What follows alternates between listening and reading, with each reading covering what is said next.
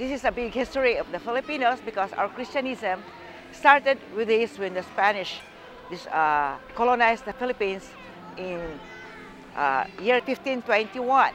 The history started in Cebu. This is a big event in Cebu because it's special in their lives in the sense that as expression of thanksgiving, it minimizes homesickness that we feel to our family in the Philippines.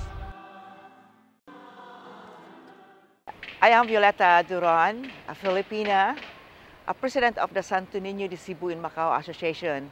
It's a big association here in Macau of the Filipinos. We started our celebration here last 1999 to celebrate the feast of the Santo Niño, but our Sinulog festival, an expression of the feast of the Santo Niño is, we started it in 2001.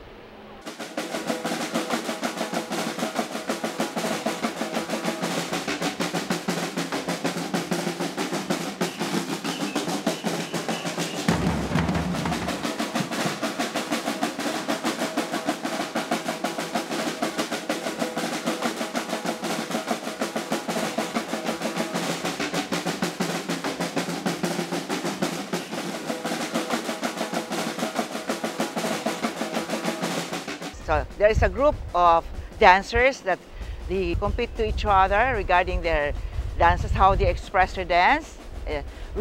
But there must be the basic one, 2 steps forward and 1 step backward.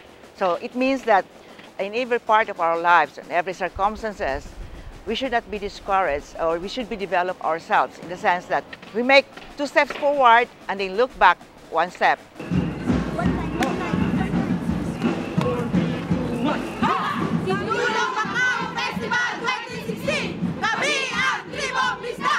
¡Viva! ¡Viva! ¡Viva! ¡Señor Santo Niño!